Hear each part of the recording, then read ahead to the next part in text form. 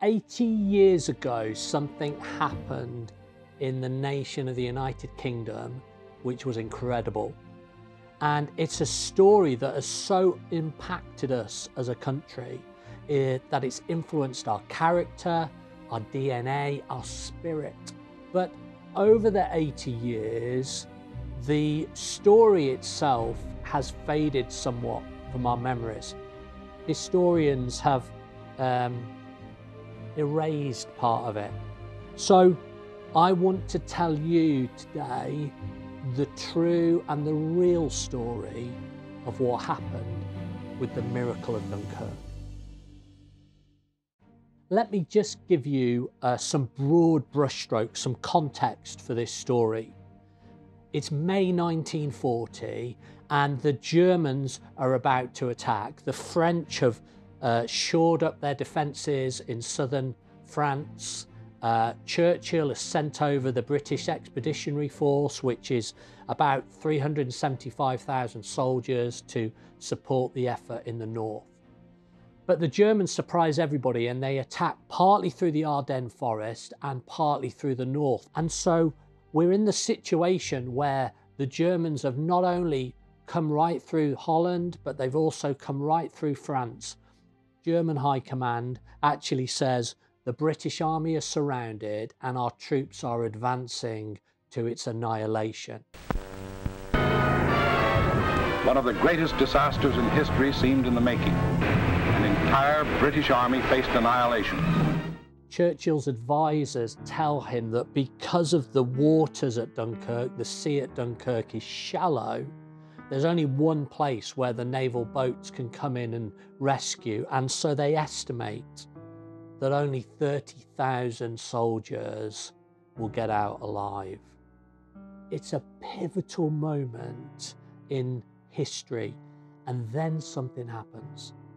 Something happens that has only happened in our nation just a handful of times. The King of England, King George VI, on a radio address to the nation, calls a day of prayer.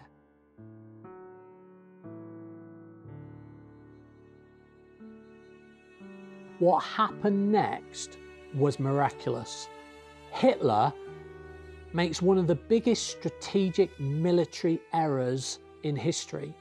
He decides to stop the advance on Dunkirk, overrules the protestations of the generals, and sends the bulk of the army down to southern Europe. Back home, there's 1 million people queuing up outside churches to pray to the God who answers. There's millions of people at home calling out for their loved ones, pleading with God to rescue them.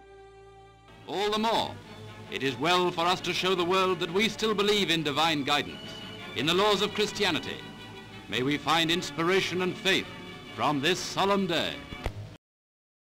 Then more miracles happen.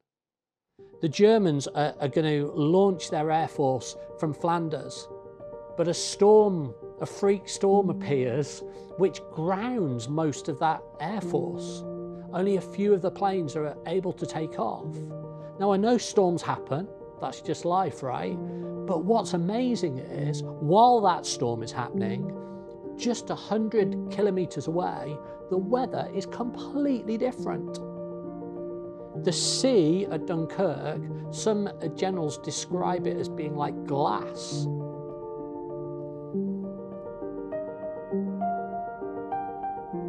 It's perfect for this armada of civilian vessels to come in, the fishermen boats, the sailing boats, the holiday boats, to come and rescue the lads on the beaches.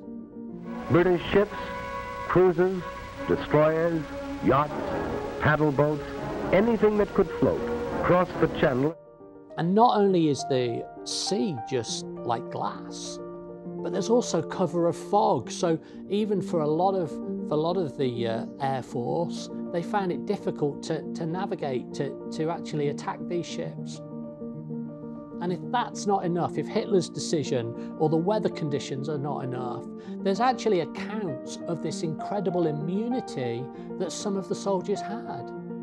One group of 400 soldiers had this consistent attack coming in from what was left of the German Air Force to attack.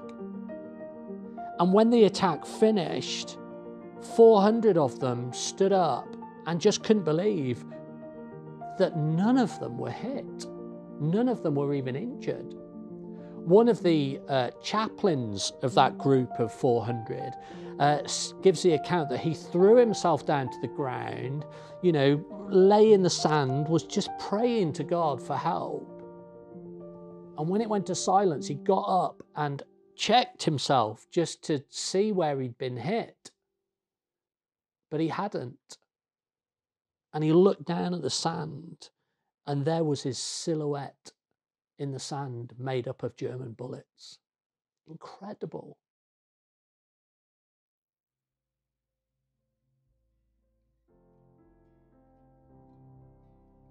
So as we remember this story, this miracle of Dunkirk, let's remember the real story. Let's remember the true story, what really happened. Let's remember the self-sacrifice of those French soldiers defending Dunkirk beach. Let's remember the bravery of the soldiers and the discipline of the soldiers on the beach. Let's remember the courage of all those civilian sailors that took their personal boats to try and rescue them. But most of all, let us not forget that when this nation humbled itself, when this nation got on its knees and called to the Lord Most High, that he was good, that he answered, he listened, and he answered our prayers. And there are now generations in this country who wouldn't even be here if he'd not heard that cry. God is alive, he loves this nation, and when we pray to him humbly, he listens and he answers.